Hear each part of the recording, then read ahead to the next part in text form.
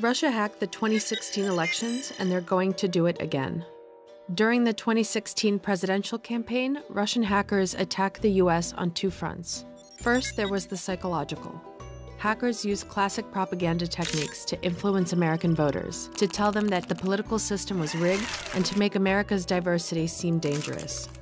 They spread their message by buying ads on popular social media platforms like Facebook and YouTube. They programmed Twitter bots masquerading as real people. Facebook believes that over 125 million Americans may have been exposed to Russian-backed posts during the 2016 campaign. Twitter deactivated nearly 3,000 accounts they suspected of being Russian trolls. Russian propaganda muddied the waters, and Americans had trouble distinguishing real news from fake news and legitimate social media accounts from Russian bots. In an age of information overload, Americans found it difficult to be critical consumers. Then there was the technical side. According to American intelligence assessments, Russians broke into Democratic Party email servers and gave the information they stole to WikiLeaks. American media then reported on these hacks, spreading the information and unwittingly aiding the Russians. Russian hackers also targeted US voting infrastructure in 21 states. Some of this could have been easily prevented.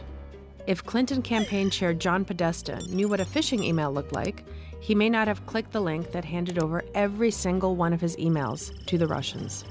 Throughout the campaign, many of us reporters got Google alerts that government-backed hackers were trying to hack our email accounts. We learned to put two-factor authentication on our emails and social media accounts, which were also subject to hacking attempts. These are quick and easy fixes, but less than a third of Americans use them. And not nearly enough Americans use encrypted messaging platforms to communicate with each other. Instead, they rely on apps that are easier to use and easier to hack. And while individual states are working to secure their voter information and voting systems, the federal government remains paralyzed and divided. America's cyber counterintelligence armies sit waiting for a command to go after Russian hackers, a command that many fear will never come.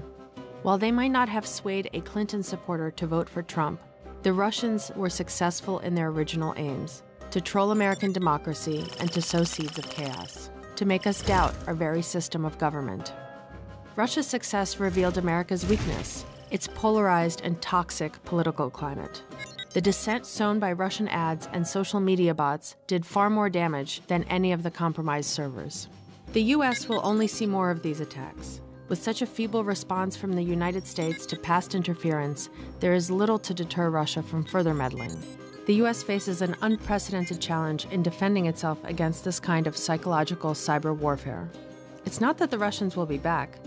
They haven't left, and they will only get better. Their methods will only grow more sophisticated. The American government and the American people need to get serious about cybersecurity. But it's more than that. We need to take a hard look at ourselves and at our political and social divisions. We don't have to make the Kremlin's job any easier.